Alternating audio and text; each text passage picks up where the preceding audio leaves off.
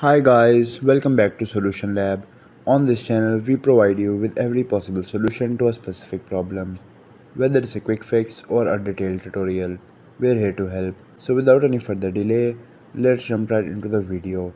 Without moving towards the video, make sure that you're already subscribed to Solution Lab and hit that bell icon to get the latest notifications. Let's come back to our video. So in today's video, I'm gonna show you the whole guideline of how you can fix Spotify not showing songs in playlist.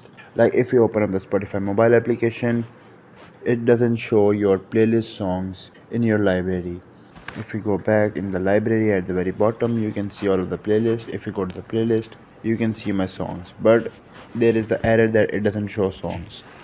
If you want to fix that error, go to the home screen and hold on Spotify app, click on the I button, or what you can do is go to the mobile settings and go to manage apps, click on Spotify, and the same interface should appear. Click on storage at the very top, and at the very bottom you should find clear data. Tap on clear data and click on clear cache. Click on OK, and now the cache has been deleted. Now go to the home screen and open up the App Store or Play Store. At the top, search for Spotify like this.